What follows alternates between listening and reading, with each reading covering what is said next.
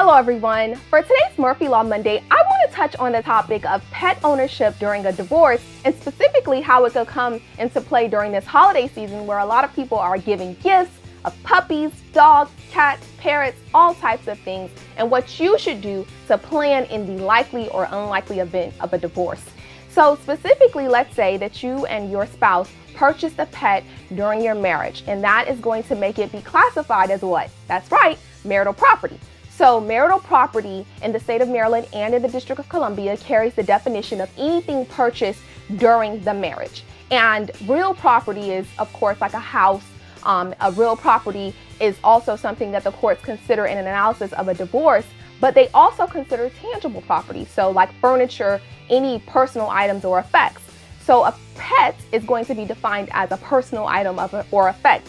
The court will not do an analysis of a child. They will not come up with a custody arrangement. They're not going to say wife gets Monday through Friday, husband gets Tuesdays and Thursdays every other weekend. They're not going to do that. You could just think of the hundreds of thousands of cases that they would litigate if pets were an issue for custody to be decided by the court.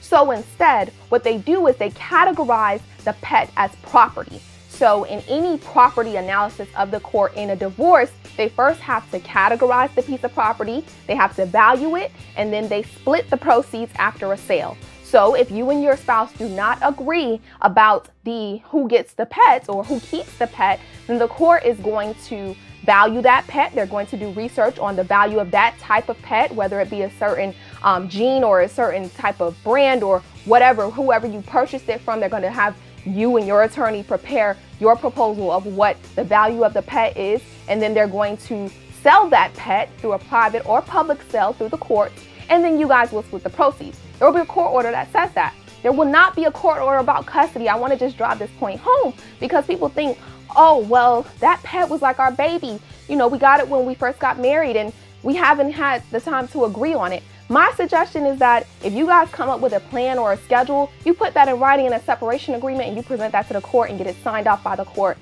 so that it can be incorporated but not merged into your judgment of absolute divorce, so that, you know, if there's ever a violation, you can go forward with that. But just know the court is not, again, going to have a trial and hear testimony about who keeps the pet. They're just going to value it and sell it, and you guys will split the proceeds. I wanted to drive this point home, not only because it's a very frequent topic in a lot of my divorce cases, but also because we are among the holiday season and a lot of people are giving and receiving pets. So it's important to know and plan for what happens in the likely or unlikely event of divorce. If you guys are in need of legal services in the state of Maryland or in the District of Columbia, please give my office a call, 240-493-9116 and www.amurphylegal.com. Thank you.